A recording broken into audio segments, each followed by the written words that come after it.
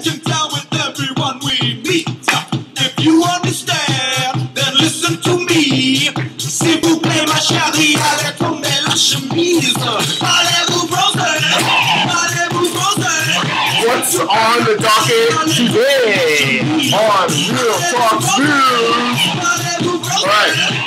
Alright, let me get my chair. Oh, I was just seeing those sweet chili heat. You know how they hurt my heart. Hot burn up in here. Right there. So, Happy New Year's to everyone, first of all. I just want to make sure we get that out of the way. I don't want anyone hating on me after or before. What's up, ladies? What's up, gentlemen? Today we're going to be talking about the Strait of Hormuz. It's a big issue right now. It might cause something called... Listen to me.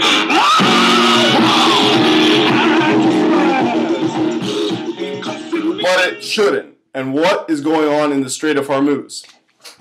First of all, what is the Strait of Hormuz? I don't even know. It sounds kind of funny. Sounds sort of like hummus. And what's hummus? Hummus, you know, is the spread you put in the pita, you put some shawarma, some falafel, you eat it, it's good. It's very good. So from now on, since you all know what hummus is, we're going to call it the Strait of Hummus. Okay? Strait hummus right now. So, what's going on there? Well, what is it? It is like a pathway of water, like a river almost, but not really. It's like a tiny little tube that connects the Persian Gulf, which is beside Iran and Saudi Arabia, to the Indian Ocean. 1/3 of all oil that travels by sea goes through this little like that. It goes through there. And what's going on is Iran is threatening to close it off. And why? Why are they doing this? Because they know that America drinks oil for breakfast, lunch, and dinner. And if they do that, America's going to go back in a recession. Hold up. Wait a minute. Why would Iran want to put America back in a recession? Well, it all boils down to one thing. Iran wants to develop a nuclear program without any oversight with the world. And it's basically a question of sovereignty. Right? Iran wants to do what it wants to do in its country. It doesn't want anyone up in their business. It's like when my mom comes into my room and she's like, clean your room. I'm like, Mom, this isn't my room. I want to do it when I want to do it. You know, you can't tell me what to do. And basically, but it's her house. She's like, oh, it's my house, so you do what I want you to do. So that's sort of what's going on. Because America is like, it's like the overseer of the world. And Iran's a country in the world, but Iran feels like it doesn't have to follow by any rules. It doesn't need any international oversight for its nuclear program. But America is like, I don't know, maybe you guys are going to blow us all up. I can't trust you. So that's a big issue right now. So they're threatening Iran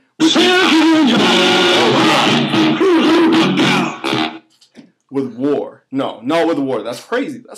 Not with war. They're threatening them with economic sanctions, which would make it really hard for Iran to do business in the world. So Iran, as a result, is trying to say, okay, if you bring that onto us, you want to bring that to us? We're going to block the Strait of Hormuz. And what's that going to do? That's going to make all gas prices go up by 10 cents per liter. You know what that means? That means my brother isn't going to go pick up his girlfriend because gas is going to be too expensive. He's going to be like, oh, I don't like you. I don't know. We've seen each other for 5 years, but now 10 cents, I don't like you. You know what 10 cents is? That's a junior chicken. I can't miss out on the junior chicken. How about the mayo, man? The mayo's an extra some 10 cents, 20 cents. I can't. Too much money, I don't want to deal with it. So that's why you guys need to care, because if Iran does that, all prices will go up. And it will put America back in a recession. That's called a supply shock.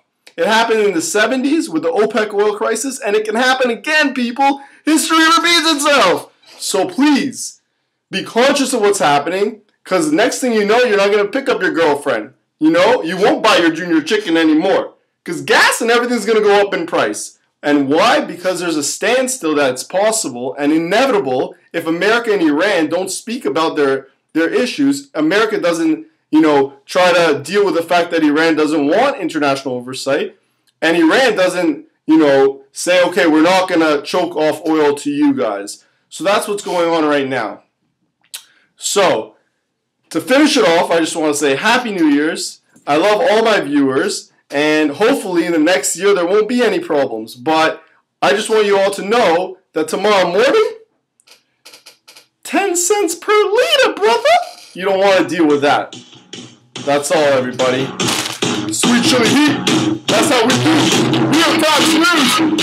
Out.